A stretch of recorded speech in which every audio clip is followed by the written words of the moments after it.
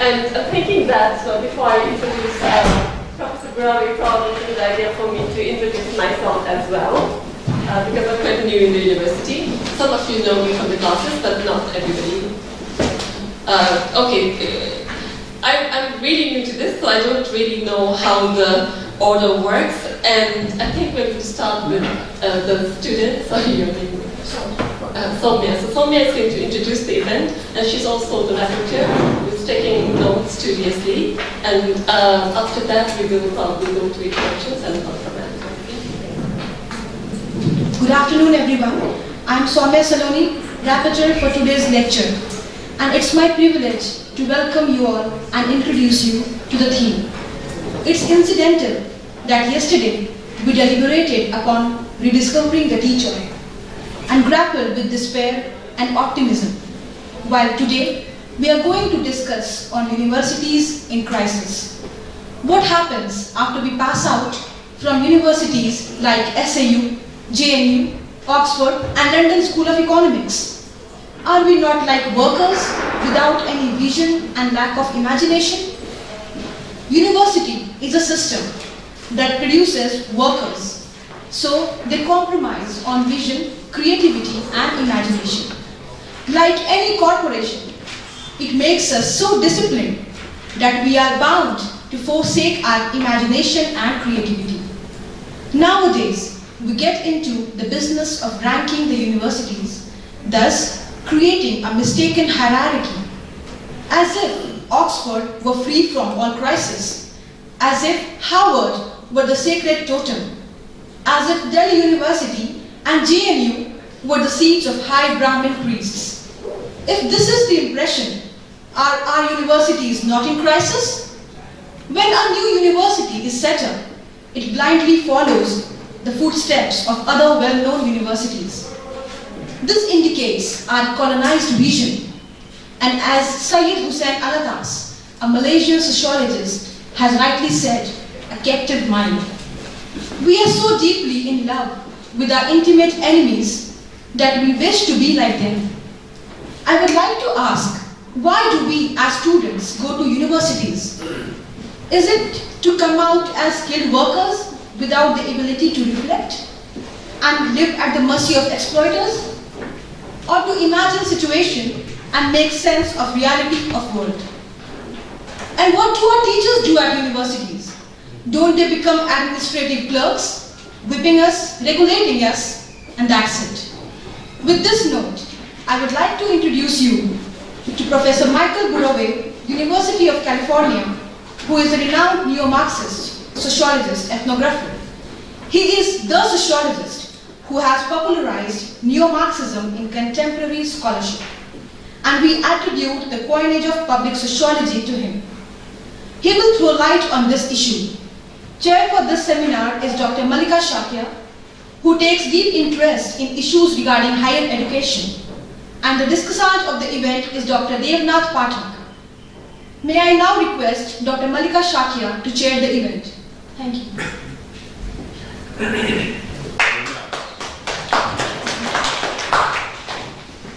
Thank you so much, Soumya, for opening the ceremony in that spectacular way. And thank you for doing all the homework and putting quite a lot of passion to it. I think that is a really, really good start.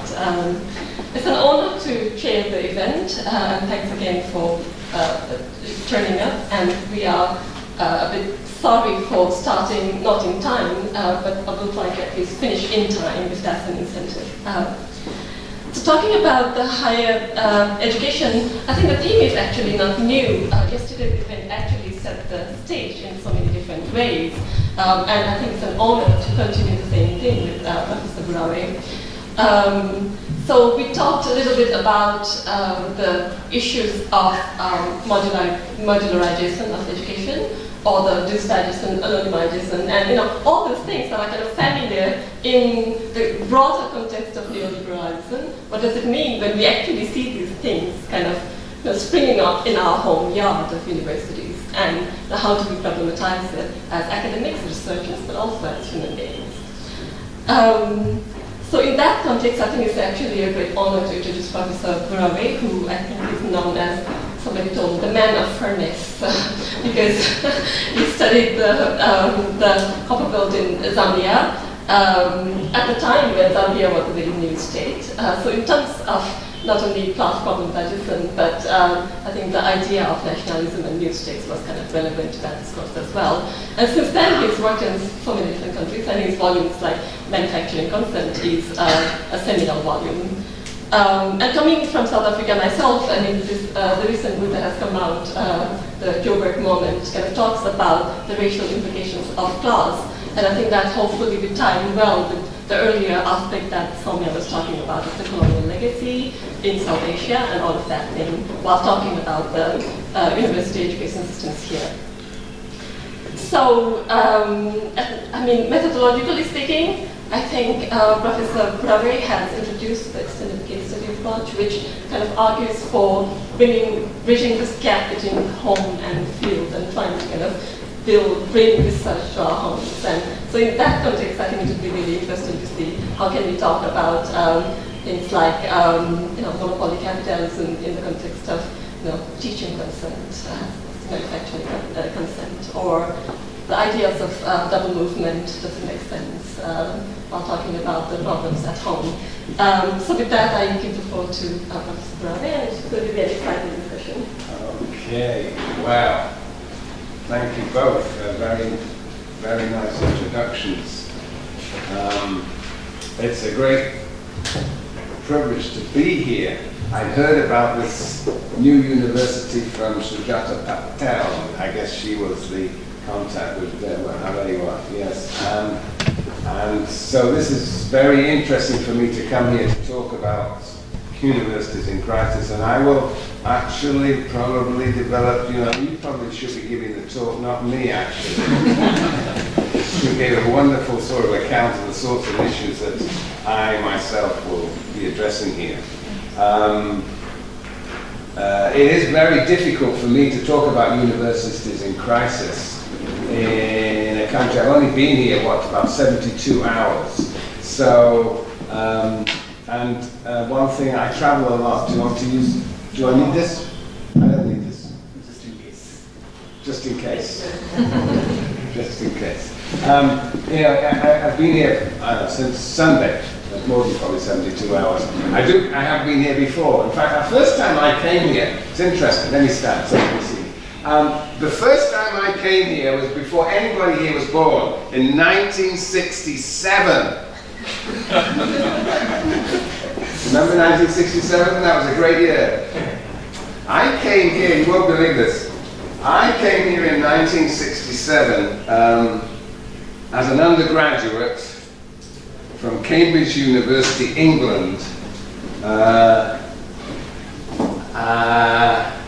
And I was a mathematics student, hating mathematics, aspiring to be something I didn't know existed, a sociologist. And I came here to study the language problem in university education. Now, I mean, who the hell am I from Cambridge, England, to be coming to India to study this? Well, anyway, I had been reading about it. Somebody told me that I hated Cambridge so much and there was one really great thing about Cambridge University. I don't know if anybody has been to Cambridge here, but the length of the somebody has? Yes, it is all. Okay. The great thing about Cambridge, there's only one great thing, is the length of the holidays and and how short the terms are, 8-week terms or something, and you have 4 months holiday. So I used to disappear in the summer and go wherever I thought was important. In those days you got scholarships. How the world has changed. In those days you got scholarships, and you could save, if you were really clever and ate only Indian meals in Cambridge, cheap Indian meals, then you could save money in order to go to some place in the world in the summer, which is what I did, and I came here for 4 months to study university language, medium instruction and university education. And of course, what was fascinating to me was I thought this was a technical problem. Should it be English? Should it be regional language? Should it be Hindi? That was the debate. I thought, well, I'll go and discover scientifically which it should be. And I had all these strange ways of discovering. I'm basically, seeing how students performed in different languages. I won't go into the details of that, but that's where I became a sociologist, because I realized that this was not an educational problem, it was not a technical problem, it was a political problem, a social problem. Higher education, I learned there, was all about the reproduction of inequality, inequality by caste, by class, by region. And of course in 1967, though you probably don't know this because you weren't around, but you know when it was threatened that Hindi would become the language of the civil service exam, there were riots in Tamil Nadu and Madras. I mean, so this was a really tense political issue. I learned there that troubles, personal troubles, micro processes were shaped by macro forces. I became a sociologist. So it's a bit ironic that I'm coming here and now talking about universities in crisis again. But I am. Here I am. That was my time. That's what you put me in this position. I said that I would talk about it, so I will talk about it. But I do want to emphasize, I do travel around the world a great deal at the moment, this year, and I am interested in universities wherever I go. And of course, the situation of universities in different places in the world is very different, as you said. But what is important to understand is that these universities all around the world are increasingly included in a global hierarchy. And that global hierarchy, it's not clear what the forces are that create it, but it is definitely there. And we have, as you rightly said, all these ranking systems now. And I'll talk a little bit more about these ranking systems, but always at the top of those ranking systems are the likes of, as you mentioned, what did you mention? Oxford and Cambridge and Harvard and Yale and Princeton. For good or bad. And you thought for bad. I think I tend to agree with you. We need at least the multiplication of ranking systems. But right, so there is increasingly a global system, or as Pierre Bourdieu would say, a global field of higher education, a very hierarchical field. And it has all sorts of implications for the way universities are being run in different places in the world. I mean, I'm sort of based in Delhi University. Is anybody from Delhi University here? Yeah. Well, Delhi University apparently is being subject to the transformation of its curricula. It is going to move to a 4-year undergraduate degree. Yes. Most people are not smiling about it, but I mean, this is just overnight. July, whole new thing. Why are we going to 4 years?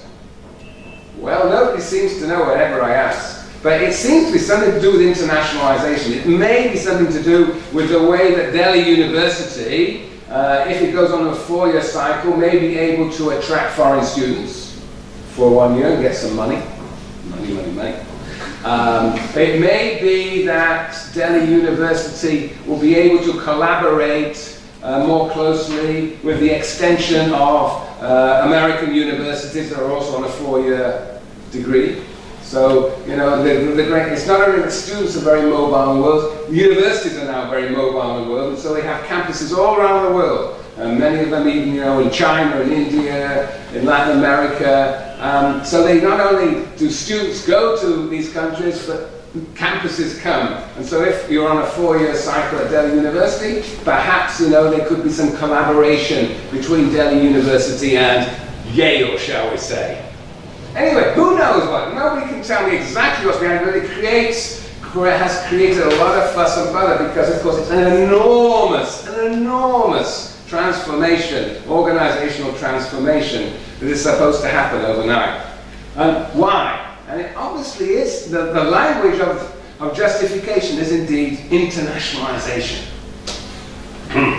So this hierarchy is very important, and it has all sorts of problematic consequences for different places in the world. Yeah. But I think where I probably should begin here is to say that when I say universities in crisis, I know what I'll do, since there are representatives of Delhi University here. I was reading this morning a article by a sociologist, actually the head of the sociology department at Delhi University.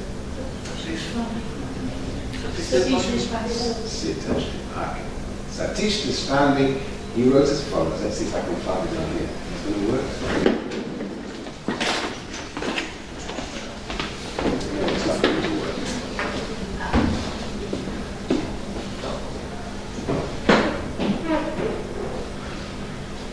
Okay. Ah, brilliant! Oh, technology. Okay, I'll return to this picture in a minute. There is Satish. So very interesting, particularly in the light of what Sonia said. Let me read to you. This is Satish talking about universities in India. This seems as good a place as any to bring up, and as yet is an article he wrote on called Back to Basics in 2011 about university higher education in India.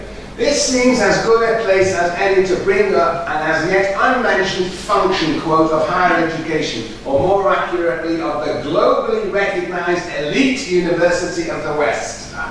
Today, this university is more diverse, more inclusive, though continuing to be intellectually elite, and, on the whole, more politically legitimate than ever before. It is the closest existing alternative to an imagined utopia. This is this Western university. Every good cause, every intellectual movement, and every radical tendency eventually finds its home there in this Western university.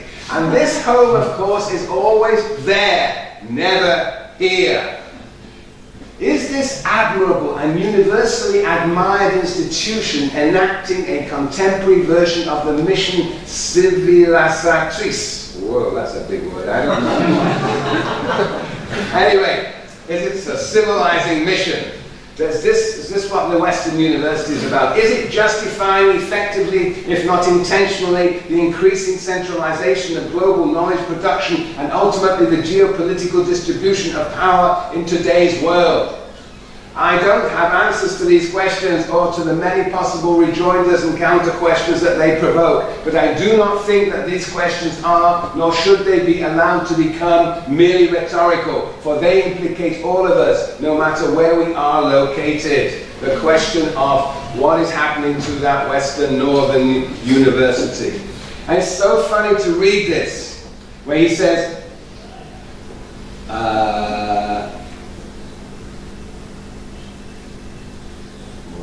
where does he talk about legitimacy? I've lost it. Every good cause, every intellectual movement, every magazine, and is this admirable and universally admired institution enacting a contemporary version? Is it justifying effectively, if not intentionally, the increasing centralization and ultimately blah, blah, blah? I don't have where's the legitimacy?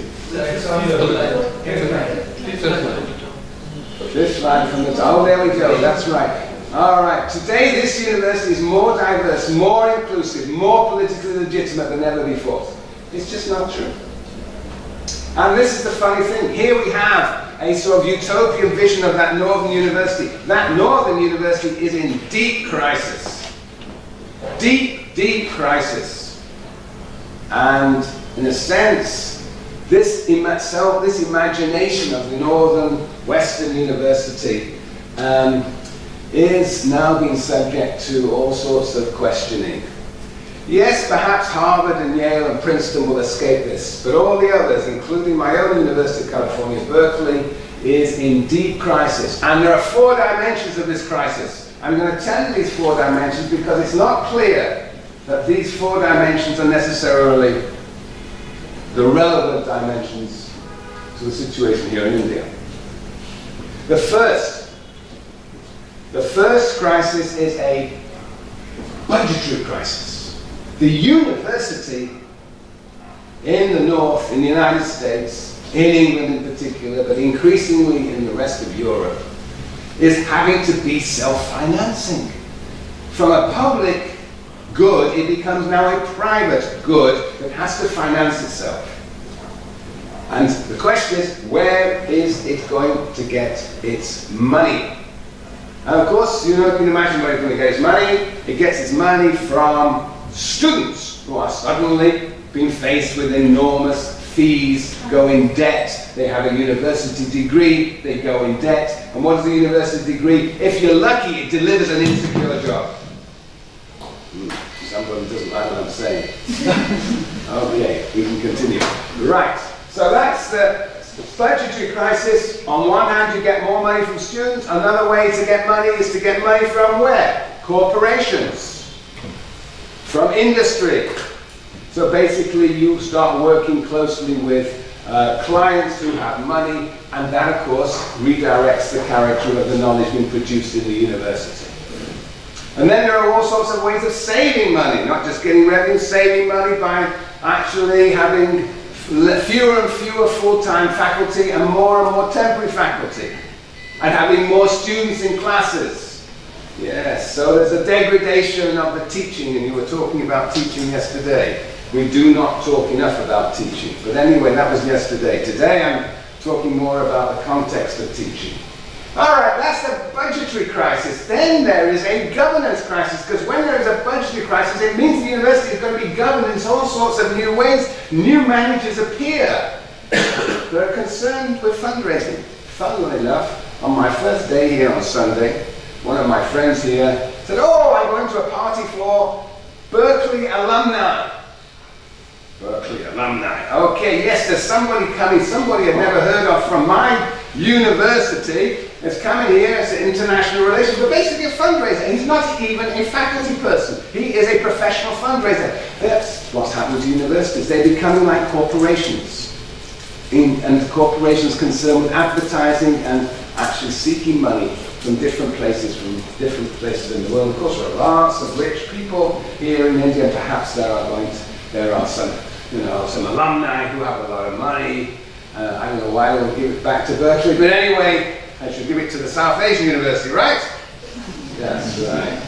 Anyway, but that doesn't give perhaps quite the symbolic capital that's giving money to Western University. But anyway, it doesn't matter. The point is that the governance of universities is changing. It's no longer faculty that are running the university, but now it is external managers are brought in to actually reconstruct the character of the university.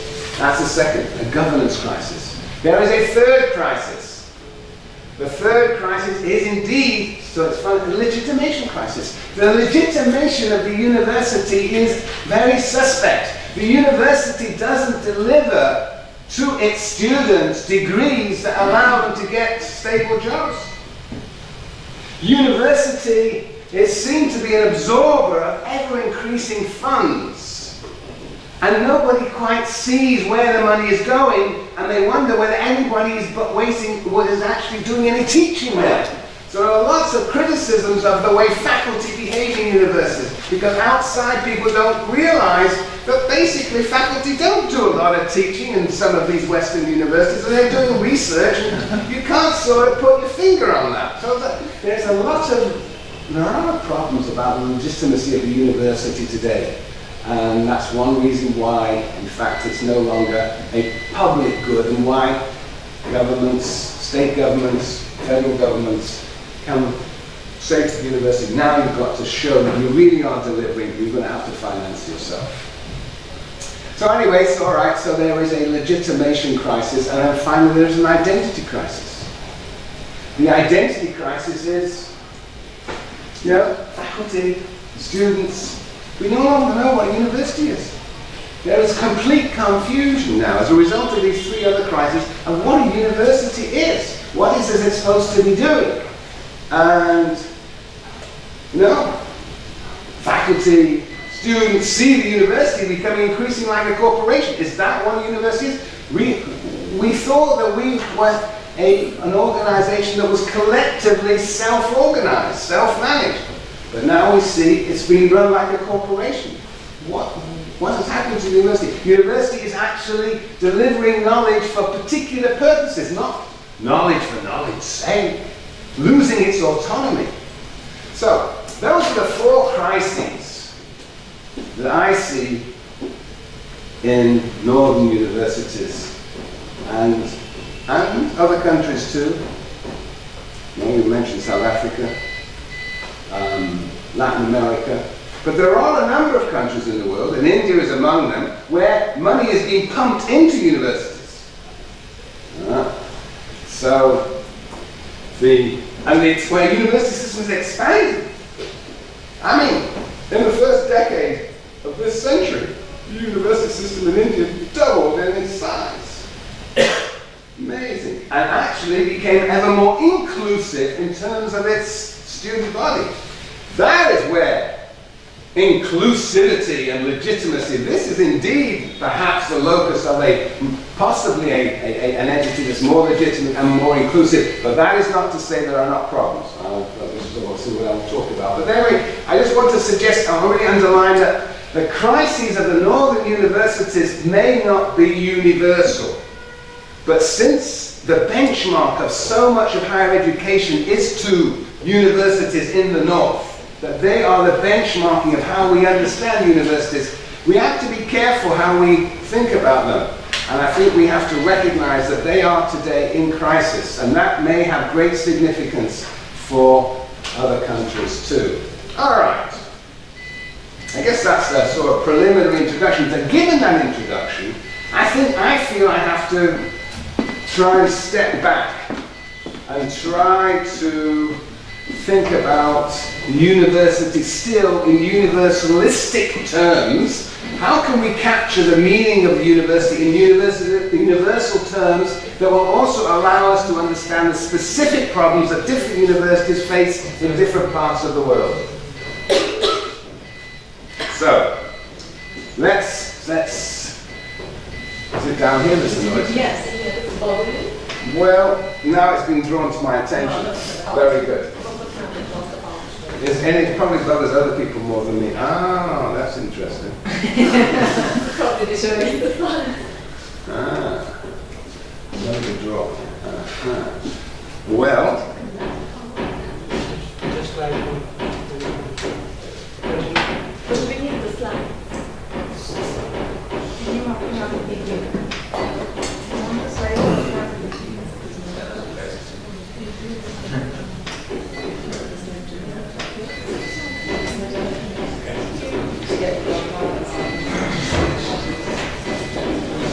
carry on.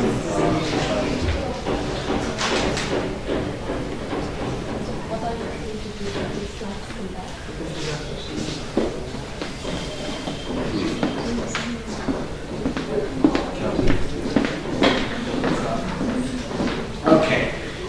Why don't we try and pretend that we have slides? Let's start. And what I want to do is to try and generate a vision of the university and its functions. What do you think is the first function of a university? What do you think? To impart knowledge. To impart knowledge. Impart knowledge. And where does the knowledge come from? From teachers. Very good. Yes. And where do teachers get the knowledge from? You know, Marx, since you did introduce me as one of you introduced me as a neo-Marxist. The third thesis on Feuerbach. Anybody know the third thesis on Feuerbach? The third thesis on Feuerbach, the educators too have to be educated. So where do those teachers get the knowledge from? What else happens in the university apart from the imparting of knowledge? That's interesting.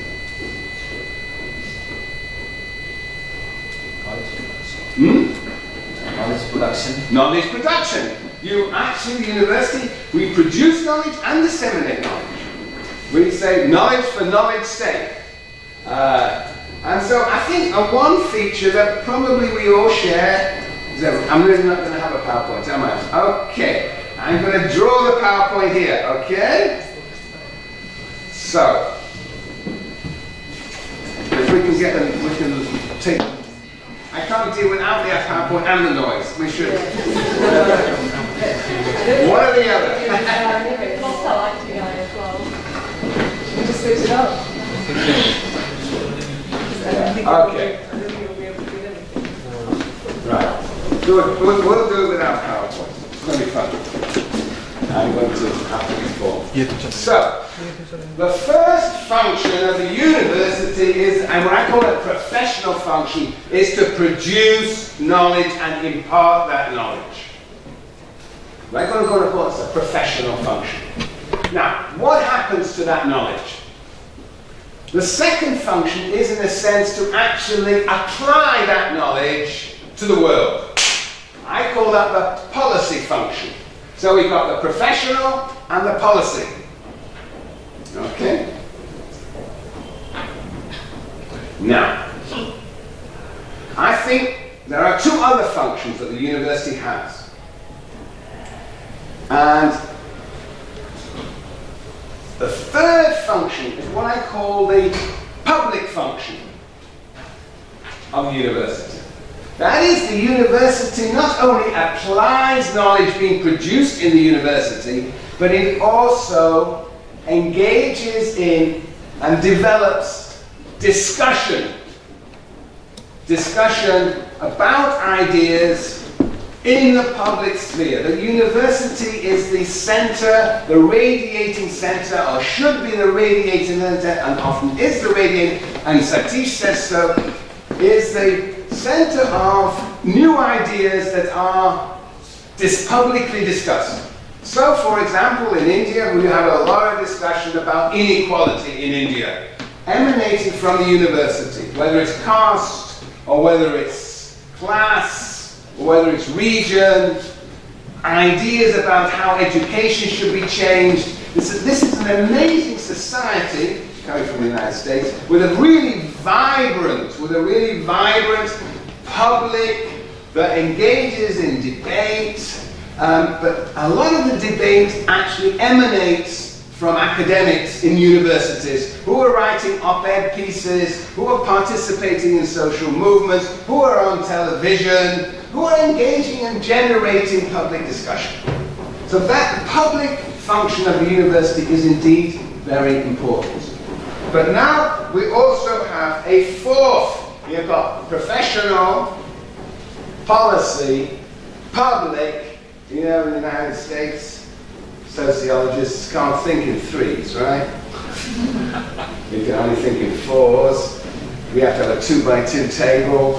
We all make our careers out of 2x2 tables. Some of you know, you understand that, coming from having spent 8 years in University of Georgia. Yes, right. So then, the fourth, what do you think the fourth function of the university might be? We've got professional, policy, and public. The fourth function actually is what I call critical knowledge. That in fact, the university itself is a community in which there is a community of critical discourse. And Alvin Gould used that vocabulary, well-known sociologist in the United States. That we in the university should be engaged in critical discussion of the ideas that we produce. Perhaps this works now. Ah! Okay, there we go. We'll move past that, and now, there we go. Critical knowledge. Thank you very much. So, this is the critical knowledge, and this is the fourth function of the university, to develop a critical engagement with the professional knowledge that is being produced.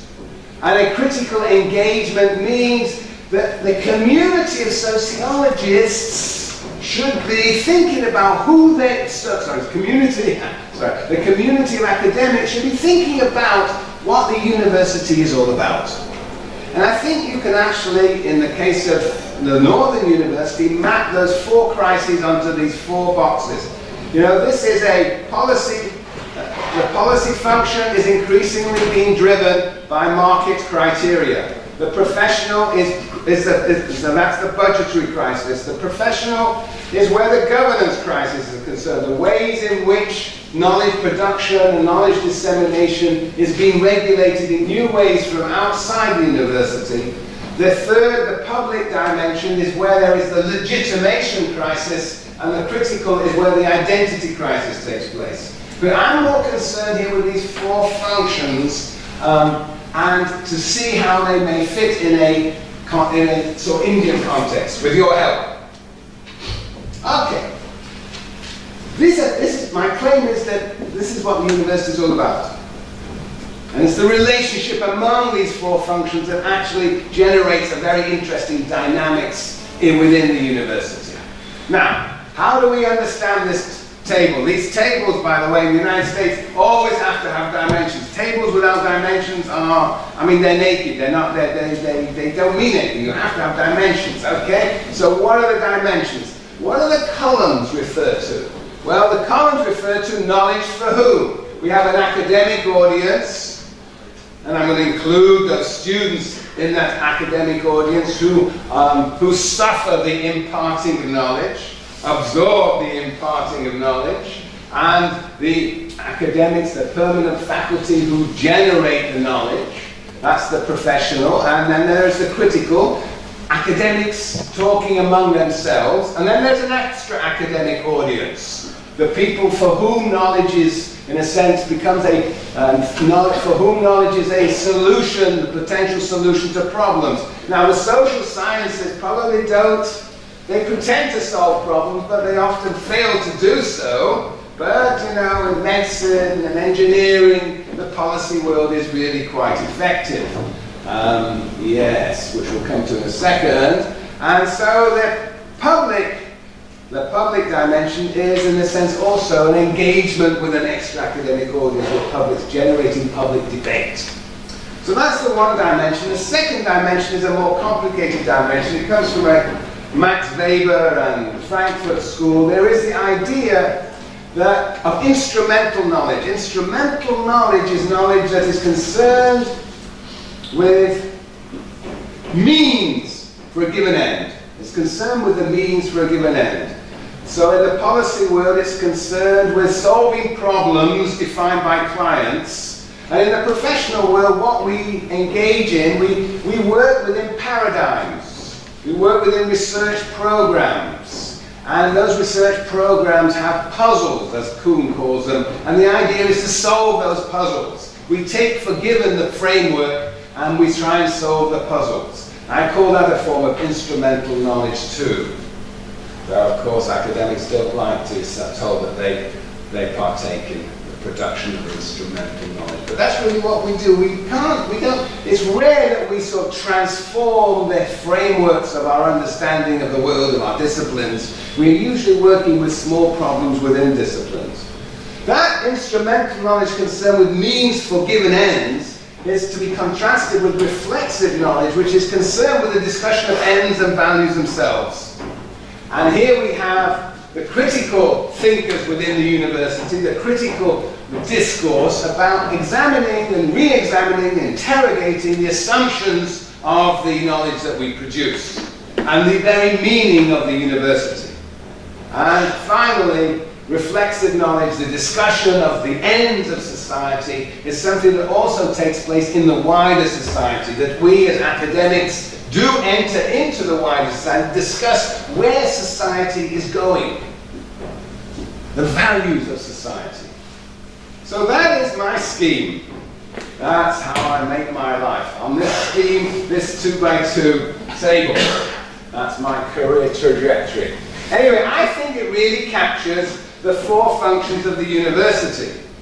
And what I think is happening all over the world is that the university is no longer separate from society. It can no longer think of itself as outside society, studying society. It is increasingly subject to societal forces. The membrane that separates the university from society is becoming thinner and thinner and thinner. The university, as we know, and India is a great example of this, the university is very much shaped by forces outside the university.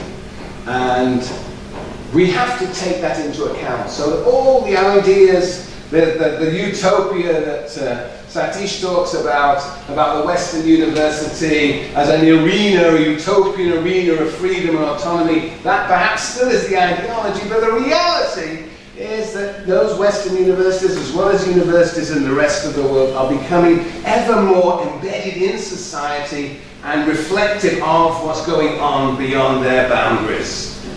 So, I present this sense of being part of society by a circle. I've still got my 4 functions, but now what we see is that these 4 functions bleed into the wider world. And what happens is we get, I think, 4 competing models of the university today, recognizing how implicated the university is in society. And the first is the regulatory model, that we are increasingly subject to pressures of a sort of what they will call a rationalizing character. And you know this, I think, only too well here in India, and in fact the story of Delhi University itself, the pressures are coming from outside for this re-regulation, reorganization of the university. The reservation system is another example of the way the university is being shaped by pressures beyond its boundaries. And it's not just national, not just local, it's not just national pressures, it's also, as Soumya said, it's also global. That few university administrators ignore global rankings these days. And you can try and ignore them, you'll still be ranked. You'll still be ranked, and you'll rank locally, nationally, and globally. Rankings have taken over university administrators' lives, and they have participated in the creation of those rankings. And those rankings, as Soumya so well put it, basically are tying universities that are across the world to some very spurious model of the excellent university defined by Harvard, Yale, Princeton.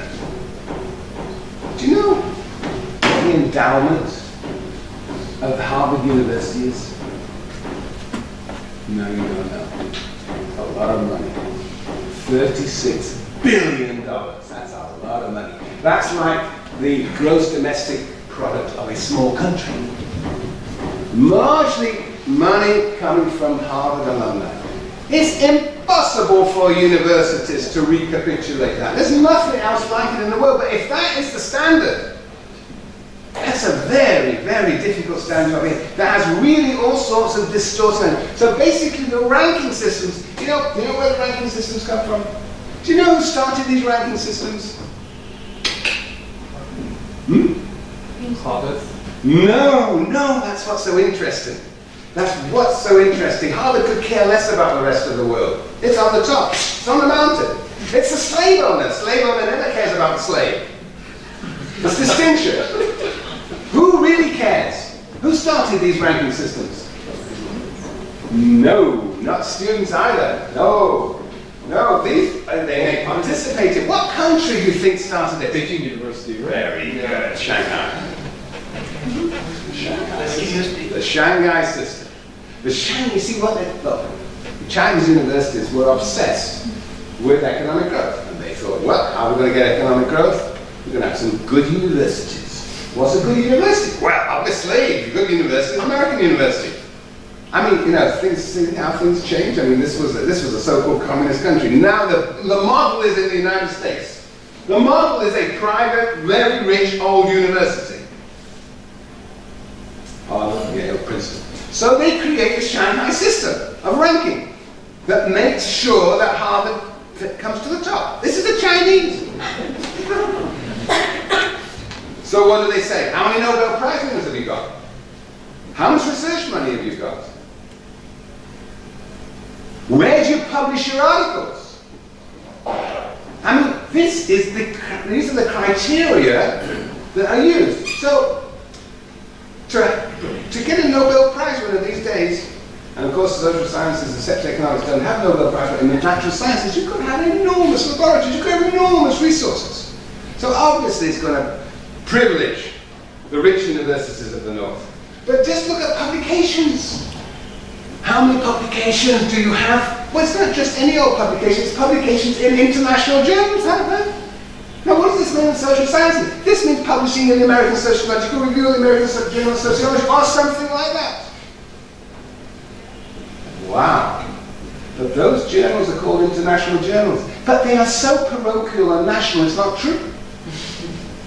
The American Journal of Sociology, or the American Sociological Review, yes, they do talk about other countries, but basically about the United States of America. They think the United States of America is the universal country. The particulars seem to be the universal. Therefore, they're international. But they're not international. American sociology is all about the United States.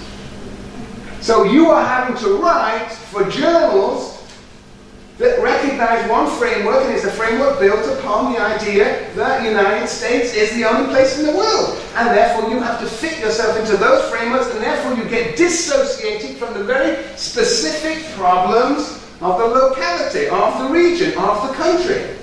So you get drawn away in actually trying to establish the ranking of a university in the top 500, you are drawn away from the local issues. That is what is the significance of these ranking systems. Now, some countries like Brazil decide to have their own ranking system. But even then, they do it, but they really feel that if you publish an article in the United States of America, that really is better than what's in your own journals. So, that is what's happening. And this regulatory model, therefore, in a sense, the intervention of external forces. Oops. All right, thanks very much. I'm an old man, I'm told, and therefore I lose control of the time. Yeah, 10 minutes, that's good. All right, I'll do it in 5. All right, that's the regulatory model. I think the regulatory model is very significant here. And there is the other model, the market model. Now it always looked to me as though the market model was not really important here, but actually it's incredibly important. The market model. The market model is nothing other than the privatization of higher education. And that, of course, is happening here. According to figures I've seen, it's 50% of higher education is now privatized in India. So we're talking about business schools, engineering schools. What else are we talking about? Medical schools. Medical schools. Those disciplines that actually can put themselves on the market and can deliver a credential and can request fees from students that students can then pay back because they will get jobs as relatively well remunerated. So basically those disciplines that can market themselves become privatized.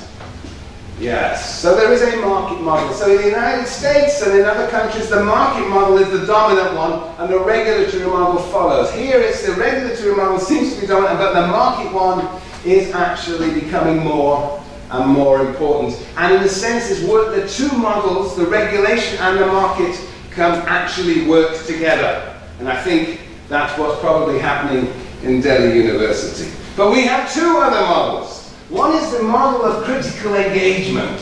So we should think of the university as a place where we examine the foundations of knowledge and what the university is itself. That's an alternative vision of what we are, what we have, what we are as members of a university community. And we are so fragmented so often. Across the world, we're so fragmented. You know, people say, oh, economics. I was talking yesterday in the garden of Delhi University, and sociologists say, you know, they never talk to economists. Economists say, I mean, it's ridiculous. I mean, there's no community. We have to build a cross-disciplinary community of critical engagement if we are to defend ourselves against these two models. And we also have to do better public relations. We have to engage in what I call deliberative democracy with the publics in which surround the university. That's absolutely central to the function of university today. The world faces enormous problems, and the university is a potential location for generating ideas that will solve some of these problems. But we need to engage in a public debate, public discussion about these problems. We cannot keep these issues to ourselves. So that is the fourth vision of the university. But what is happening in the world, that's how I'm going to get this to 5 minutes. What is happening in the world is very simple. the regulatory model is becoming more and more powerful. It is absorbing more and more of our time. In England, these academics spend 1 year in 5 trying to game the system of what essentially is a ranking system, the national British system. Yes. It used to be called a research assessment exercise. So that regulatory model is encroaching upon the way we organize our academic lives and distorting the production of knowledge and its dissemination. And finally, the market model. Now, the market model, I think, is a model that is really, it's a neoliberal university that I think is emerging everywhere. I think it's surreptitiously emerging here, and sometimes not so surreptitiously, dominating the scene. The university is being turned from a public good to a private good. And I think it's a sort of evolutionary process here, but it's happening everywhere. In the United States, in Britain, are the leading figures. China is also involved in this. And what, as a result of the combination of these two models, is to suppress the critical engagement model and the public engagement model, and what I call a deliberative democracy model. And what I'm suggesting is that we have to, in a sense, if you were talking about rediscovering the teacher, we have to rediscover these bottom two, the two functions associated with reflexive knowledge. We have to re-energize them and sort of take the university as an entity that we ourselves as faculty control and the students control, and engage among ourselves and with publics to keep the market and the regulatory forces at bay. All right, I'll stop there. Thank you very much. That's really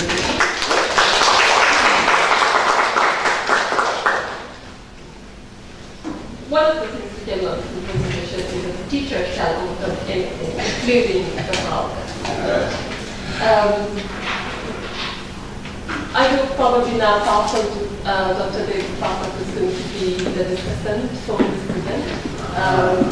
What he typically knows that I thought for me, this really brought home what neoliberalism is to home. I mean, I think people who are like us who are used to studying factories and industries out there theorizing neoliberalism, I think for them it's kind of realizing that no, it's not out there, it's everywhere. It's everywhere.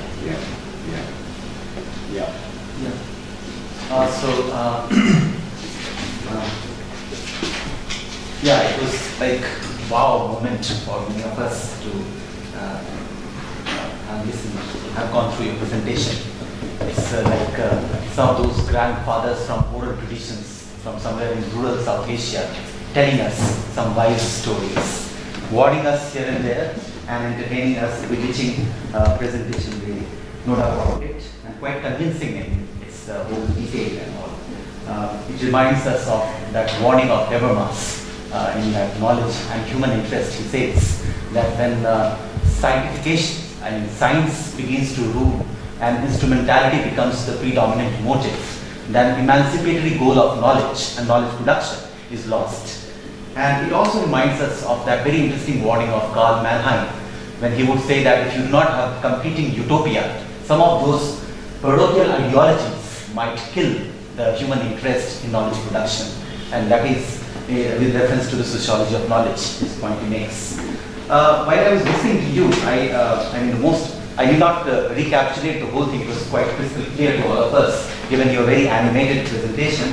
But what interested me most was this observation that there is the membrane between society, a membrane which separates society from university has been thinning, and it has thinned to such an extent that what we see in university is just some kind of manifestation of what goes in society. And therefore, even in a new university like ours, we get to see all kind of regressive politics which some of the teachers do in a university. I believe that all those forces which exist outside in your presentation, be it market forces or even the regulatory forces, all those forces are well within university, and those forces are executed, enforced by some of us who tend to be the audience of this kind of critical dialogue, right? So on one hand, ironically, we do engage with critical dialogue, and on the other hand, we are representative of all those parochial forces. In some way or other, inside the classroom or outside the classroom, we are the ones who execute all those agendas which are formulated somewhere outside, right? And therefore we find so many of us are more interested in taking up money-minting projects funded heavily by international agencies. And yesterday this term emerged from one of our students, and we tend to love this identity to be an intellectual coolie, right? And all of it happens well within university, and all of it is done by many of us who are participants in this debate. While I listen to you or I read Habermas and Karl Mannheim, in the meantime, I am very much ready to be one of those, along with my other comrades, who would like to take up projects, generate money, get into this business of going for all those seminars, and there may be some other variety of all those rankings or assessment for teachers here in Delhi. So I would like to be assessed very positively, and therefore I would like to present papers here and there, and I would like to publish in international journals, etc., etc. So which means that what I'm trying to draw attention to is that agency matters here, right? It's not just a structural issue. Somewhere it figures that, like it is the case with the entire Marxist framework of analysis, similarly again we are being convinced of this idea that it's all structural. It's largely a structural issue. Indeed, it is a structural issue, but where is agency involved in it? I mean, I may be victim, but I may be also victimizer, right? I may be also working upon the narrative of my self-victimization, all right, as a teacher or as a person in this university system. As a student too, I may be somebody who is perpetuating this violence or perpetuating the degeneration of knowledge production. Fine. So therefore, I believe somewhere the category of agency is compromised in this whole presentation, and this is reflected by this catch line that the membrane which separates university and society is thinning.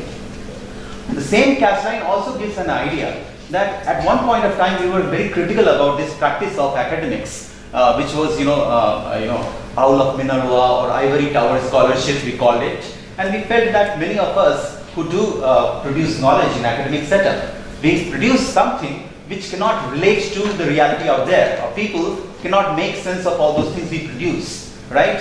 So it may be fine for all those who are well versed in the jargons of social science, but it will not be possibly accessible to any of those who are not anywhere near to the familiarity with those jargons. So somehow this thinning is kind of a blessing in disguise, yes.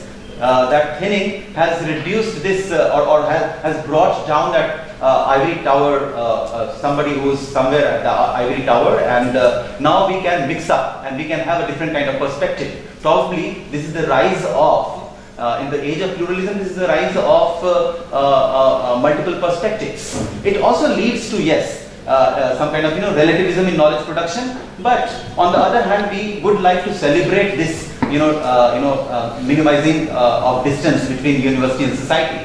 On the other hand, yes, it's also threatening. It's threatening because somewhere we need that corner where we would not like to be regulated by the diktats of policymakers, right? We need not always produce knowledge which is suitable to the framework of policymakers, or we need not produce knowledge always which will be suitable for the bureaucratic reasoning, right? So this dilemma has to be somehow captured in this whole presentation.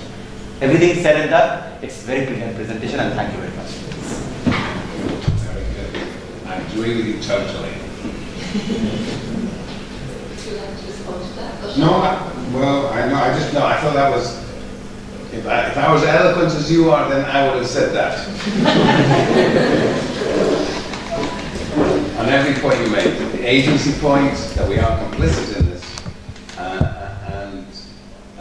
and the pluses and the minuses of the thinning of the membrane. The dangers, the threats, and also the possibilities. The dangers being the top two models and the possibilities being the bottom two. But the top two have the initiative at the moment. That there's no doubt. So So the question is whether we can turn that around. Yeah, absolutely agree. Shall we open the floor for general discussion? And we may take questions one at a time or two at a time, depending on the nature of the questions. But please raise your hands and identify yourself.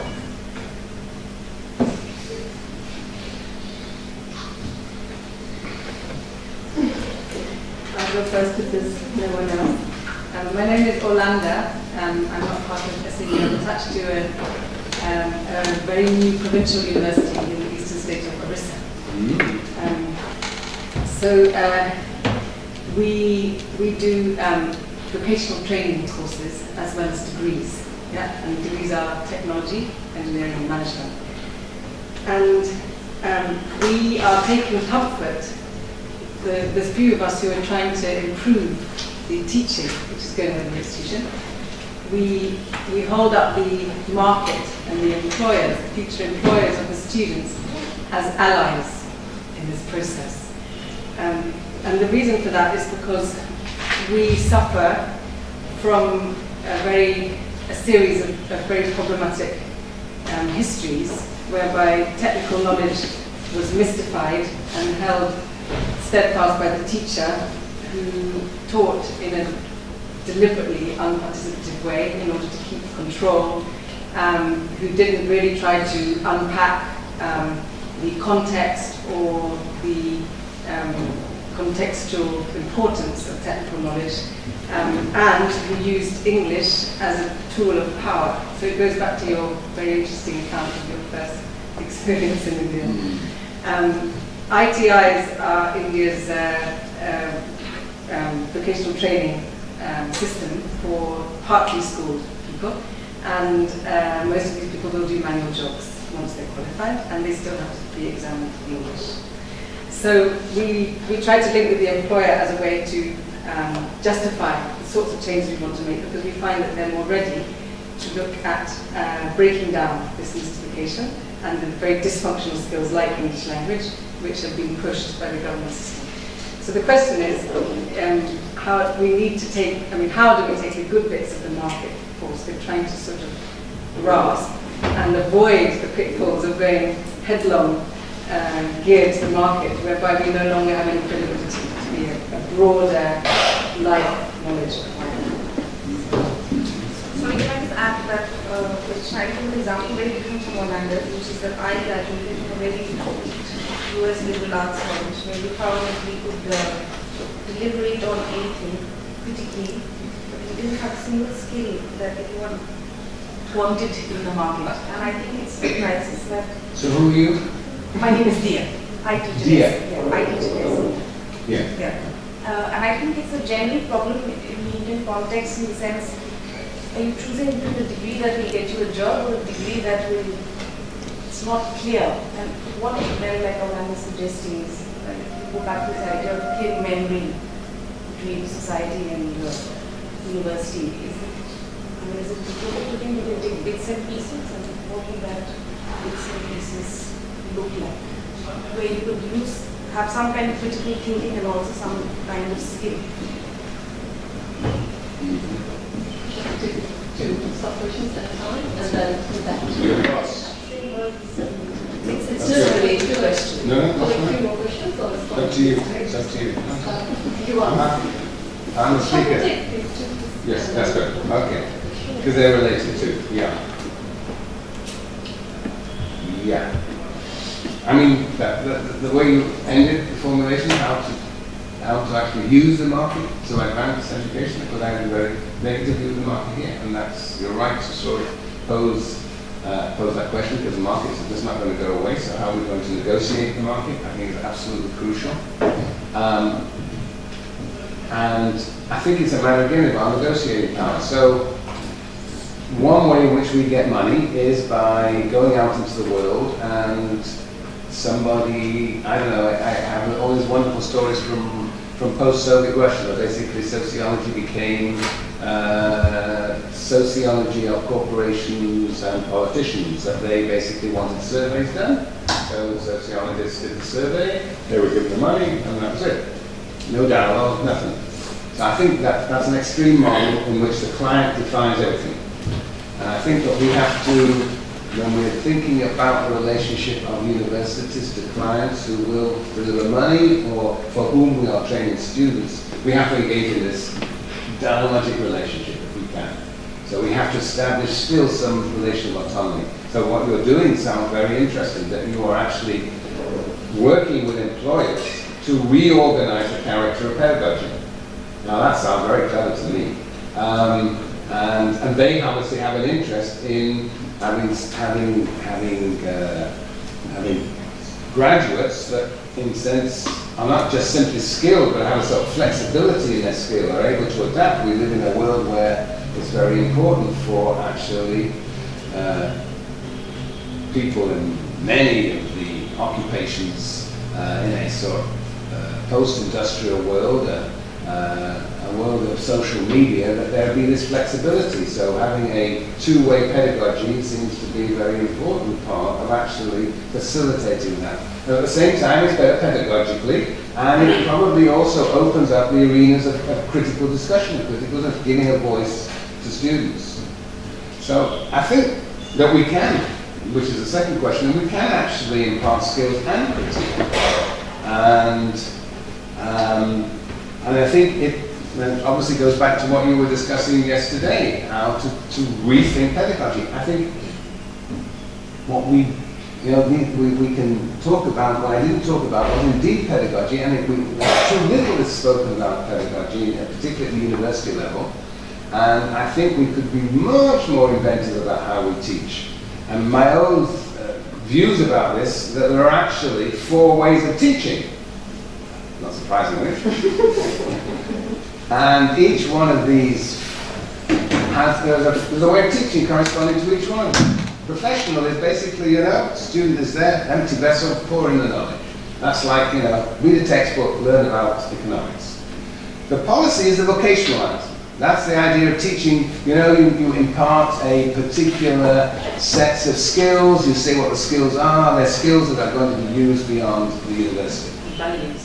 Policy is values or something. Well, maybe, but what I'm trying to suggest is that the critical is where the values come in. And basically, there's a way of teaching people to think, read and write basic things critically, and to examine the text. Not to learn what's in the text, but to examine it, interrogate it from the standpoint of whether it makes sense, what are its assumptions. So it's like, philosophy, I suppose, is the archetype here. But we can do it in all our disciplines. So critical teaching is critical, and then there is the public mode, which is my little obsession, as Deb suggested. That to teach in this public way is to treat the people who come to the university, students in the university, as carriers of a lived experience of their own, from their communities. And to work with that lived experience as a point of departure. Now that lived experience will look different according to the discipline. I teach sociology, so I expect students to come with a vision of how the world works. In the United States, everybody thinks, the world works as a bunch of individuals, through social mobility of individuals. And so the external forces don't really sort of matter. So the idea is to show to students that actually there is a structure, and at the same time there is agency. So how can you convey that idea? Working with their own experiences. So, for example, when they come into an introductory sociology course, we can have a course on basically their experiences in schools. Start from where they are and show that actually there are schools and schools. There are schools for the rich, there are schools for the poor, there are schools for the black, and there are schools for the white. And actually they're different schools. And generating a discussion among themselves with the teacher about their experience through a sociological lens. So that is the idea of teaching as a public. So I think one has to, in a sense, well, that's what you're suggesting, right? That we actually have to recognize at least these 4 models, and that we have to be deliberate agency. We have to be agentic in how we combine them when we pick one or the other. But, you know, but we tend to think, well, there's just one way of teaching. We don't even discuss it. Or perhaps we do in India. I tell you, where I come from, what most places in the world, faculty do not talk about teaching. You know, you're either good or you're not. It's almost as if you're born to be a good teacher or not. You know, basically, you know, everybody can be a great teacher. There are different ways of teaching, and that's what I'm trying to suggest here. And I think, yes, one can impart skills, and one can impart knowledge, one can also engage in sort of critical thinking, and one can also bring knowledge into a relationship with people's experience so that they are motivated to participate in this pedagogic process. So, that's what I believe is at stake here. Yeah. Actually, partially my question has been answered, but one of the reflections that was coming back to me is, I'm Shweta Singh, I'm in the Department of International Relations at South, and I taught at Delhi University for good 8 years. So that's the experience that comes in. But just taking from what Dave said, when we were talking about the question of agency, I want to go back to the question of pedagogy. And one of the people who come to my mind is Paulo Freire. You've been talking about critical thinking, but one common thread that goes around, and that's very closely linked to the process of university education, is conscientization. And I think until and unless conscientization and social change is linked together, and that process gets translated through pedagogy, I think the university education system would be what is called a banking model of education. And I think it's high time that we start critically engaging with that pedagogy, not just with the system per se, but in the classroom context. And I'm glad that you say that about the dialogical relationship between the student and the teacher. So when we are talking about this agency-structure relationship, where is this category of agency of the student and the lived experiences that one's talking about? Not just in the discipline of sociology, but I come from the discipline of international relations, largely conflict studies or peace and conflict studies. In a context like South, the South Asian University, the kind of diversity that exists in the classroom, and if one is able to elicit that diversity, the elicitive experience of the students, I think that's a very powerful experience. So I think the 4 categories that you put forward, to my mind, critical conscientization and social change is another important category that runs through all the 4 circles that you've been talking about. Because it's something until, and it's not a top-down process, but a bottom-up process. The student becomes an agency. The student tomorrow is going to be a bureaucrat who might be sitting again in a public policy institution influencing the regulatory model of education. So I think that agency needs to be counted, and that comes into a concentric circle. Yeah, no, we're on the same thing. I would say, of course. Could we take one more question? Oh, I'm sorry. Shall we have Ankul and maybe the next one?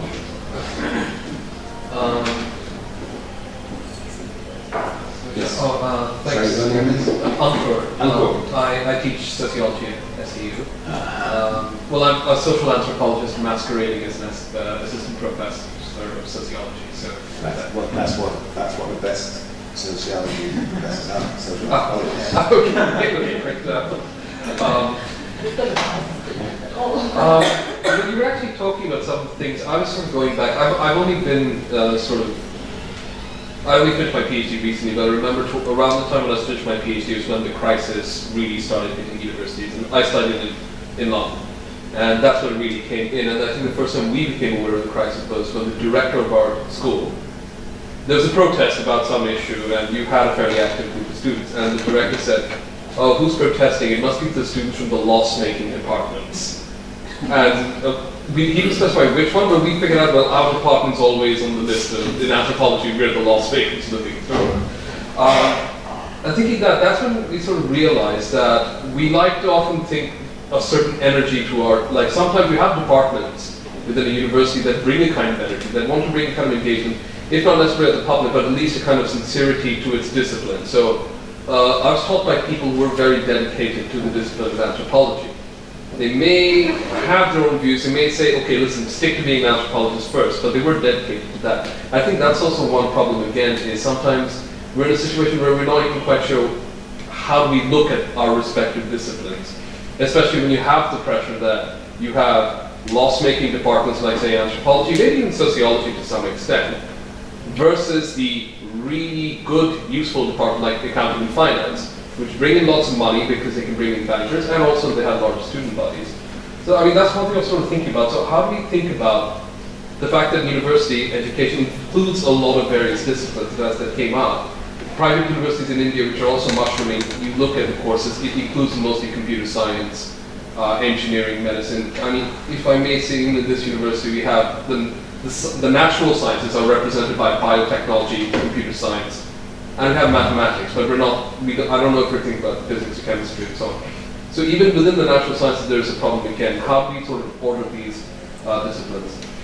Secondly, there's another thing though I'm also sort of thinking about. Yes, we're not thinking too much about teaching, and yesterday's presentation raised many of these issues as well. And what's happening is that there seems to be that trade-off between teaching and research. And it's kind of that research is to blame for declining standards in teaching, but I'm also just wondering as well, shouldn't we think about a balance between teaching and research? Because if we don't do research, what do we teach? Research helps it helps us make teaching up to date, it helps us keep teaching current. And again, as say anthropologists, sociologists, and so on, we're connected to both students, our colleagues, but we're also connected to the people we work among, our informants and respondents, who've enabled us to at least get our degrees and PhDs, and at least like to, in the process, gives maybe some respect that, we're sort of, quote unquote, that we've done something in that sense. So I was just wondering, how significant is this coming in? We're almost kind of choosing between teaching and research, but why can't we do both, like a balance? Yeah. I agree with you completely. That must be obvious. And of course, Freire, Habermas, Mannheim, they're all in there. Yeah. Bourdieu too, by the way. I would say that the banking model tends to be associated with the professional and the policy. It's that instrumental knowledge. And the dialogic model is precisely the essence of reflexive knowledge. And the question is whether you have different courses have different models, or whether courses actually combine models. I mean, that's up for grabs, but we should recognize there are always different models.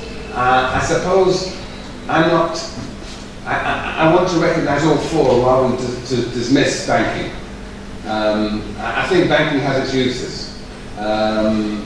But the reality is that banking dominates, the instrumental knowledge dominates, and so we have to, therefore, give space to the reflexive, and it therefore appears as though we're completely dissing the banking, but actually, we need, I'm for sort of plurality of ways of doing this. And so no matter how we organize the four together, but the point is to recognize the four. Yeah, so I'm with you. Yeah. Because Freire is slightly different, if we want to talk about Freire in particular. You see, I often like to compare Bourdieu and Freire. Bourdieu says, we've got a problem in our university education. It reproduces inequality. So basically what he says, we should open the university to everybody. So everybody should get this wonderful French education, and not just an elite. And somehow we should compensate for the lack of cultural capital of many of the students who will come to the university. Freire's view is very different. He said the university is problematic. We have to take the university, he says, to the people. Not bring the people to the university, but take the university to the people. So education has to be, in a sense, on the terms of the educated. So they're very different models, both dealing with the way in which education reproduces inequality, but in very different ways. So Freire is trying to build a very different type of educational organization, whereas Bourdieu wants the existing one open to all. So I think that there are, again, these two slightly different. Freire has, in a sense, even more critical. Of course, again, we can have both. I mean, but again, the distinction is very important, I think. Yeah. Where were you? LC or UCL? LC. Yeah. Well, England's a disaster story. I mean, it's unbelievable disaster story. I've never seen anything like it. I mean, they expanded. When I was going to, I told you I had this scholarship, right? A wonderful scholarship, and I could, live on and then go to India. But these days, people are paying £10,000 a year, so. And it shot up like that. And of course, the education system expanded so rapidly that somewhere the money had to come from. The state didn't figure out where it was going to get the money from, and so suddenly it found itself university system finds itself bankrupt, so okay, we'll give student fees, and then we'll distinguish between profit-making and loss-making disciplines. Yeah, I've forgotten, they have a special vocabulary, they don't actually use the word. The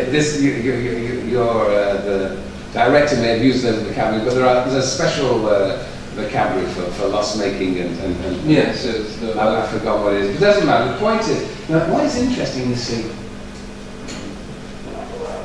at my university, we've examined this question very carefully. What is a loss-making and what is a profit-making discipline? And how do you figure it out? I mean, how do you figure out whether a discipline is loss-making or profit-making? Well, we're always told that basically, you know, sociology, English, literature, I don't know, Oriental studies, South Asian studies, you know, anthropology, loss-making, engineering, chemistry, physics, but particularly engineering and medicine, money-making. Well, that's an ideology. Actually, if you look at and that's another thing universities do not permit, and not deliberately, but it's the way they're organised, or disorganised. You can't find a bloody budget at the university. Try and find a budget at the university. Really difficult. That's one thing we should be demanding. Transparency in the budget.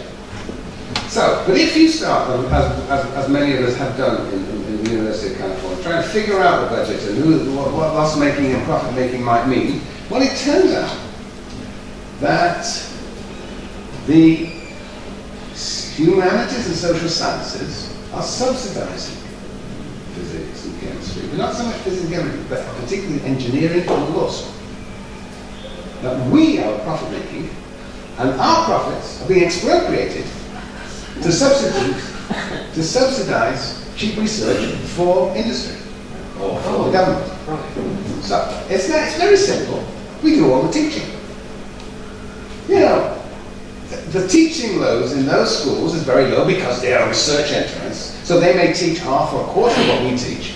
But the university is getting funds from students, and increasingly so. The university is getting funds from student fees, we're teaching more, therefore we are bringing in many more funds, and the university is subsidized to the extent that it is still subsidized by the state on the basis of per capita students. And what we're doing, all the teaching. So we are actually bringing the money in, and the money is getting transferred as a subsidy to the engineering schools, the medical school, what we don't know what it is, law school, natural resources, huge enterprise in my university, and they therefore, in a sense, they teach less, and they employ, of course, this is what universities do, they employ these research assistants that are paid a pittance, and therefore it's the cheapest possible and the most innovative research, and it's fantastic for industry and for the federal government. So they are very happy to in a sense, form alliances with universities, which distorts the character of the knowledge production of the whole university. And it becomes all very short-term driven, not long-term horizons. But you know, so we have to, that's what we have to, we cannot accept the vocabulary, as you were saying in your introduction, cannot accept the vocabulary, the terms, the categories, the classifications that are simply foisted upon us as though it's common sense, that anthropology is loss-making. We cannot accept this. We have to interrogate the meaning of these concepts. And then we may be able to, and that puts us in the critical box, right? We should be critically examining the world in which we live. We expect students to, but we should do it ourselves about our own world. Yeah. Anyway, and then of course there's teaching and research, you're absolutely right. There is always, this is another tension that is foisted upon us. But of course, as you say, there is a symbiotic relationship. You know, to be a good researcher, you have to think clearly. How do you learn to think clearly? Teach. Believe me, that's a way to learn to think clearly. And teaching, if done in the right way, can generate all sorts of new ideas and new directions. If you've already got the knowledge in your head and you just impart it, well, of course the students are not going to force you to think about things in different ways. You know, the great physics teachers are able to transmit the ideas of physics to undergraduates who then, the brightest of them, or not the brightest of them, will ask you all sorts of questions that help you interrogate your own discipline. This is a symbiotic relationship. So this whole, again, it's this whole teaching research. It's foisted upon us. Oh, they're opposed to one another.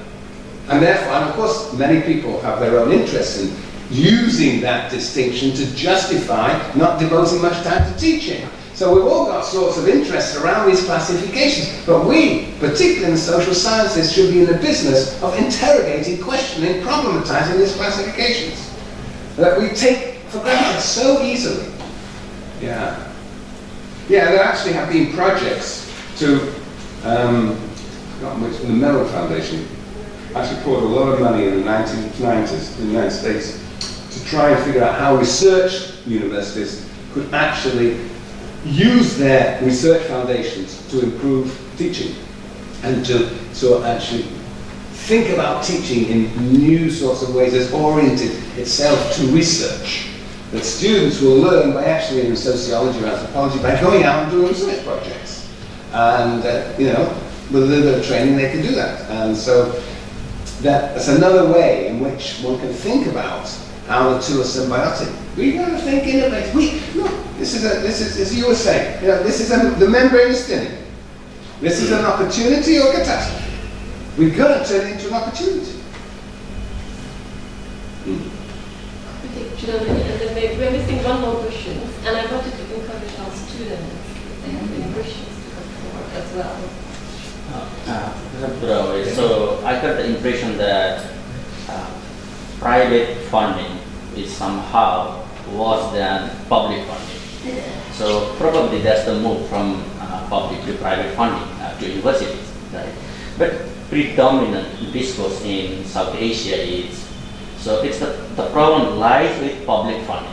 So how it works is, so basically through appointments of university administrators by the government and political parties, but also controlling appointment processes of professors and other administrators. So basically, many people here will be happy to see private agency, you know, funding universities and maintaining some form of discipline and in quotation mark. So what do you think? Question, any other question, especially from the students, but also from others?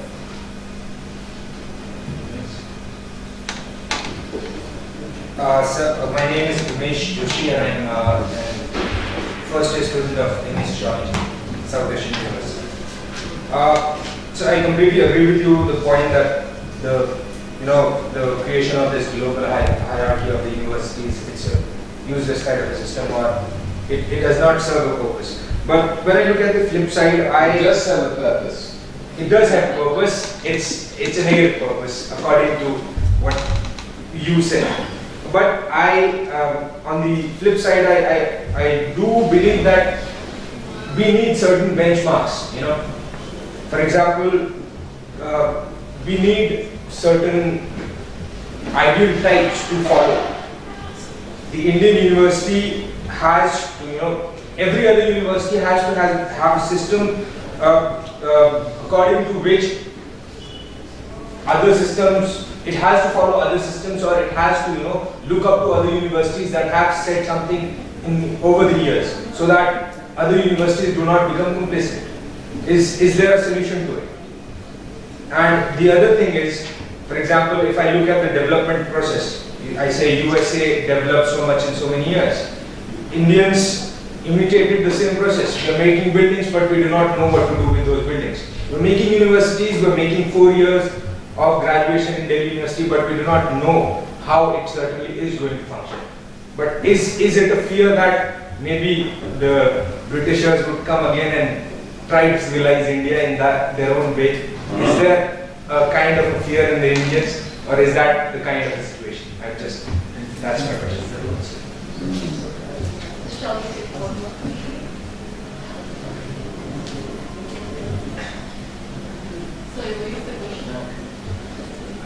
Next round. Good. Yes. Markets in this context are emancipatory. Well, emancipatory is too strong. Yeah, it's really, that's a very important point. Okay. Have we got to end soon? Can I tell the story? Yeah, I think we are fine to stay for another 15-20 minutes. That's okay. There's not a long story. I just wondered, it's not quite on the topic, but it's about this question of the relationship between basically what I called a sort of a rationalization model and a market model, one of the state versus market. It's based on my experience in Eastern Europe. In Eastern Europe, in the socialist period, when I was there in the 1980s, I was in Hungary, the planning system, which was very state-driven, state-administered economy, had lots of dysfunctions. And the sorts of dysfunctions that you would like to probably talk about in the context of India and universities and beyond. And what sociologists argued was that if you insert the market, then it really actually improves the situation. So, there's a famous example about housing. Housing in state socialist societies was supposed to be distributed fairly to everybody, but actually who got the housing was basically those who were connected well to the party, to the state administration. They turned out to be white-collar workers or intellectuals, administrators. And the working class that was supposed to be supported by state socialism didn't get access to housing. So what they did, they introduced economic reforms in the 1980s, in which they allowed workers to purchase glass, bricks, even a bit of land, so they could build their own house. And that is precisely what they did. So basically opening up a sort of market economy in a state-dominated system was really push the thing forward. And the same is true of capitalism. A pure market can't function functionally, it can't function effectively without state regulation. State is necessary for markets, markets are necessary for states. So, the same thing can be said here, that people are so despairing of the state-controlled education system in India, and it goes to all levels, right? That, that the private sector looks so incredibly attractive, if you can afford it.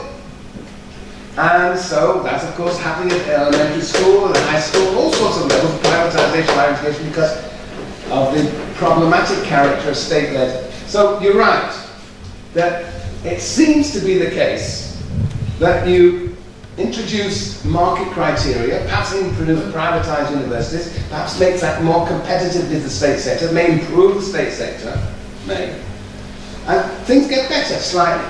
The best people, all the resources go into that private sector, however, and will also make the state sector more problematic. But what happens in the long run is the market becomes ever more important and then generates its own dysfunctions. That's the danger. That it really swamps the whole system, and that it is not just a balance between the two, but that basically the market has been introduced, so we are privatizing our education, which will polarize and generate inequalities like nobody has seen. And the reservation system that is trying to introduce through the rationalized state order will evaporate, because the whole idea of the private sector is to avoid, right, the reservation system. Am I correct in that case? But the private universities don't have to. It depends on the state level and whether the state government wants you to have reservations, so it varies. But anyway, my worry is that this is actually a process of privatization that's going on that will generate the sorts of problems that we find elsewhere. So that brings me to the question of benchmarking, and yes, I'm not enthusiastic, as I made very clear, about these benchmarks. We need benchmarks. I totally agree. But whose benchmarks? And how many benchmarks? Which benchmarks? So I think we, as academics, nation states, should be in the business of thinking which benchmark one wants, rather than accepting the Shanghai system, the QS system, times the higher education system. So we have to be thinking about which benchmark systems and why. We need to have a public discussion, rather than, again, just taking it for granted that we're going to use one of these international ranking systems. But they have already appeared to be so dominant. It's really, it will be now, at this point, a concerted effort to overthrow them. Administrators love them. They're waiting for them. And they're playing the game. We're all playing this, you were right, we're all playing this game. Another digression. My PhD dissertation was on work on a shop floor. I was at work on the factory in South Chicago, and one of the points I was trying to make is how does it workers accept exploitation?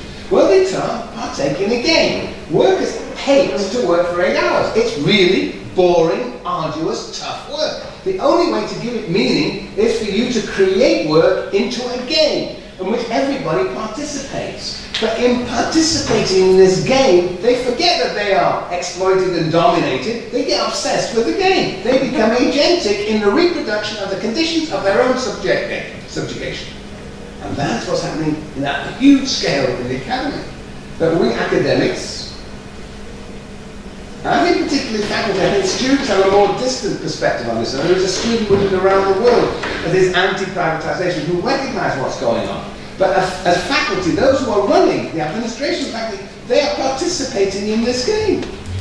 As you were saying, how can I get an article published here or there? I go to Paris these days, and leading sociologists come to me, I can't believe it. I don't know these people. How can I publish an article in English? The French, the poor French.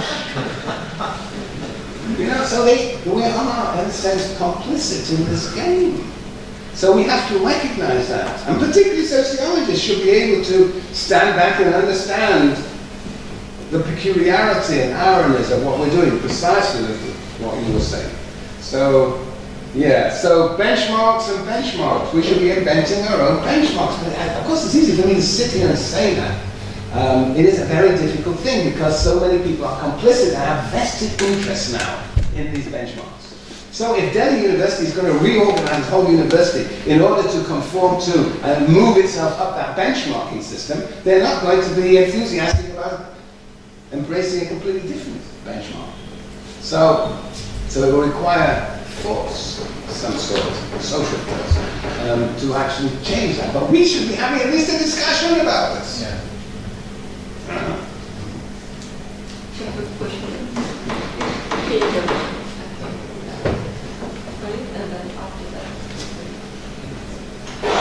Just a few questions.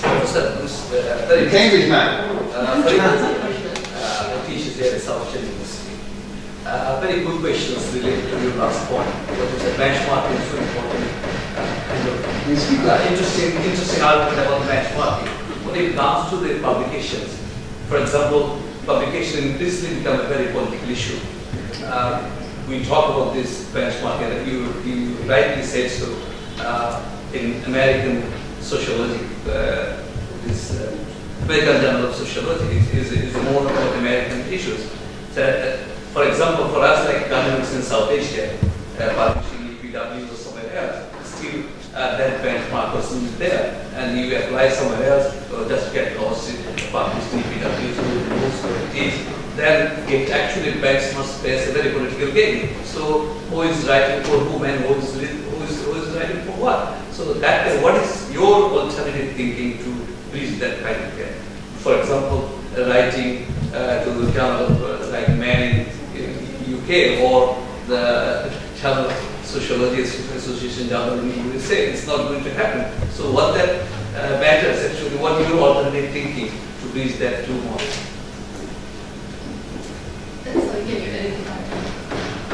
I'm from JU. I'm sorry. I'm Saurabh. I'm a student from JU. I'm a PhD over there. Critical thinking doesn't happen in a vacuum. We need some space where this dialogue happens. And today what is happening is that the space where student and teacher can claim as a space, like university as a space, is discipline. Okay. There is a system where you come to the class and just go away. Okay. So university is not going to give you hostel where you will stay. There is no canteen where you will eat. And then from where does the critical thinking coming? It doesn't happen. No?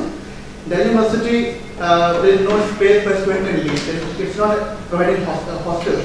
Students are protesting that they are living outside in the rented accommodation and they are paying for their fooding. And they are just coming to university and they are getting classes and they are just going out. So here the critical thinking is not happening because there is no space where the student can claim it is our university and a space where we can discuss. University is only demanding us to get your classes and just go. This is all happening. So this privatization is a problem. Yeah. Okay. Hopefully you have to do both. Sorry. You know, my friend Sari Hanafi says, listen, publish globally, perish locally. Publish locally, perish globally. It's obvious what you have to do. You know, and in a sense, to some extent, you know, we live in a world, in a real world, until it gets transformed according to our new benchmarking system. We live in that world, so we have to try and straddle both. It's incredibly difficult. And why should people in India have to straddle both, where Burawoy in Berkeley just sits in there and publishes in these crazy American journals, right? It's not fair, but that's the immediate. That's it. Because to publish locally only and to cut yourself off, it's not a solution, unfortunately, in this world. I mean, and you know, I like to think, for example, that the International Sociological Association is sensitive to this problem and tries, not always with great success, but tries to be more inclusive about the including perspectives from the Global South. Now, if you look at our journals, which are, you know, in high impact factors, they are mainly still over 50% come from the north, more than 60–70%. But the idea is to actually create space for alternative perspectives that actually, and there are ways in which one can think about comparative advantages in the Global South. So, for example, I'm talking, for example, yesterday to MPhil and PhD students at Delhi University. What's so fascinating is they're all doing field work. And that is a sort of comparative advantage that could be developed in the Global South. I noticed it in South Africa, always working with people doing field work. And so trying to sort of reorient the character of Northern sociology, anthropology, social science, that is a strategy. Difficult, very difficult. But you know, many of you have been educated in the North, so you have some sort of networks that you have to work now. So I think there's no way out, unfortunately. The alternative ways to think about South-South collaborations, that's another way of thinking about it. So that is clearly on the increase. Brazil, India, China, South Africa, sometimes Russia, but less often. But anyway, but India, Brazil, South Africa, that's a network that I know quite well. So that's creating, that's huge stuff. So creating that as a foundation, that's another way. But what language are you going to do it in? Huh? Just think those three countries. It'll be English. It'll be English. So it's another sort of. It's going to be a language that is not going to be your regional languages. It's not going to be the language that you're engaging with publics in India. Though of course there is an English language public in India. But anyway, this is a contradiction that you won't find oneself in. And so I don't think there is a simple solution. I think you have to show leadership in trying to straddle both and be critical of this, of a solution that sort of only emphasizes one. Yeah, but I understand how difficult it is on top of everything else, right? And the space issue is one, right? Okay, fine, space is. No, that you're talking from the standpoint of students, right? Yeah. Yeah. And they indeed are often the motor of creative innovation in universities. In response to student protests at one point or another are often the organizational change we witness. And if there are no spaces in which you can congregate, then it makes it very difficult. Of course, faculty can create the classroom as a place of critical discourse, but you want to take it beyond that. And you're saying there's no physical space. Well, the alternative is what? Virtual space. And of course, students are very adept at using virtual space, and we have to be thinking about how to use it much more creatively and precisely, whether it be blogs or websites, you know. Now, I presume you've got access to a computer. Now, am I making a fair assumption that people may somehow or other, not 24 hours a day, but students may have access to computers in different places? I don't know what happens outside Delhi. I mean, the students I talk to definitely seem to have access. They don't necessarily own them, but have access to them. But you know, the virtual space itself is not an inclusive space. I understand that, but nevertheless, I think that that isn't a reason. And so many of the social movements of the last decade have revolved around the very creative ways of using social media. So that's my response. If you want to be critical, you'll find a space. I promise. So, on that somber note, I guess. Yes. I actually wanted to agree with mine. Oh, absolutely. To definition to you. I mean, north-south kind of dimension that you raise is really interesting, and especially thinking about a framework that is universal and really applicable and relevant for the south. I was kind of trying to maybe think few aspects of it. Okay. A lot of southern students are actually in the northern universities, and quite a lot of northern academics are in the south. And the publications kind of see that sort of meeting as well. But it's just particularly thinking about the southern institutions, an interesting sort of influence, I think, is the whole development industry channel through which the north and south are sort of connected. And it's particularly relevant, I think, for the social sciences and humanities, more so than other faculties. Also, I think there are implications for other faculties as well. In the sense, I mean, where I come from, Nepal, and where I've kind of followed society more closely, is, you know, this dichotomy that we were earlier using about which is the profit-making department, which is the loss-making department, or to kind of, you know, revert that into which student get a job regularly without any struggle, and, you know, which department students have to struggle, and then they're going to be kind of not only paid sort of, you know, civil servants or technicians or whatever. Interestingly enough, development industry is a huge kind of player in the knowledge game. In many ways, okay, treating students, and thus, you know, providing the legitimacy for that genre of education, but also increasingly encouraging the pedagogy. I mean, to an extent, sociology now includes topics which are seen developmental, you know, which would be seen as policy issues, which are now increasingly coming into critical domain, as you say.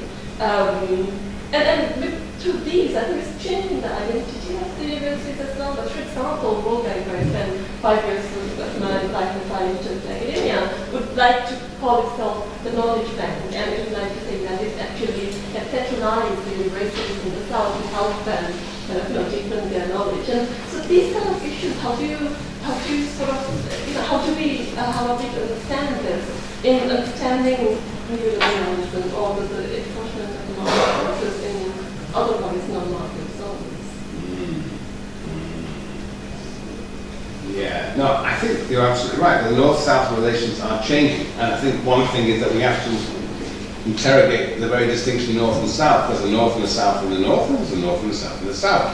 And of course, in the south, for example, English has become a vehicle of domination, in which, you know, English becomes the ways in which certain elite academics are able to actually reinforce their domination in the regional context by virtue of their contacts with the North through their capacity with English. And so the forms of domination of North over South are used in the South to actually exercise new forms of domination. Equally, I mean, so publishing articles in the North in English gives you, obviously, in this, as long as this benchmarks work, gives you sort of power in the South, so that people have certain people have a real interest. And the same in the North. That there is a real South in the North that are, you know, that's critical of the North-South distinction, and a lot of critical thinking that goes on in the university, and critical of the sort of the, shall we say, I don't think it's the imperial role in the United States, although the United States is imperial, but it's this idea that somehow whatever they do is universal. I mean, and this unconsciousness of their claims, unconscious claims to distinction. But there is a critique of that. So I think, yes, the North-South thing itself has to be unpacked. And there's I think what else is going on with privatization of the university, it's happening all over the world, is the exodus of academics, and now we're talking about teachers, faculty, into the private sphere. So the development of think tanks, of institutes of research is happening everywhere. In Africa, the university is virtually, outside South Africa, virtually disappearing, because academics basically can no longer make any money because the universities are completely broke. And so they move out of the university and they create their own centers of policy research. And that policy research is not sort of long-term research, but it's research for specific clients for problems and issues of today, not of any sort of long-term vision. So it's very much oriented to the policy world. And I think that is happening. It's happening in Europe. It's called Mode 2 knowledge. It's probably still not quite happening as much in the United States. But what is happening in many places, Middle East is another story. Universities are losing their best people to these institutes that pay more money for research that is geared for profit immediately. And again, of course, there's trouble is that it undermines the university.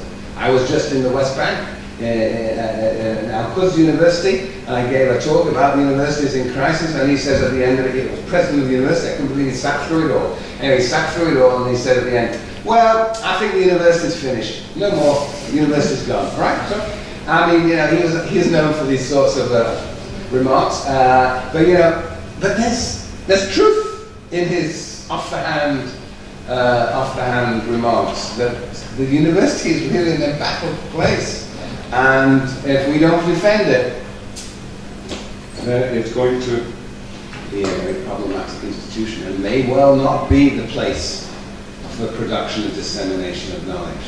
When we asked him, well, what's your alternative? He said, I don't know what the alternative is. But anyway, and the World Bank, of course, that's triggered in my head that, you know, the World Bank has got enormous resources to draw, again, some of the best academics from the South into its orbit, and you know only too well. And so universities can't compete. In fact, academics in the South are desperate to get contracts of one form or another with UNDP or with World Bank, because that's their livelihood, because they can't often live on a wage in the South. Yeah, and that's, you know, all over the South. So they're really deep problems. But we should be somehow organizing a community of critical discourse about this. Yes. And engagement. Yes. Okay. So if there are no further questions, then on that kind of hopeful note. Hopeful note? All right. Okay. Note of engagement and activism. I thank Burawoy for his time, and thank everybody for advice. Thank you all very much.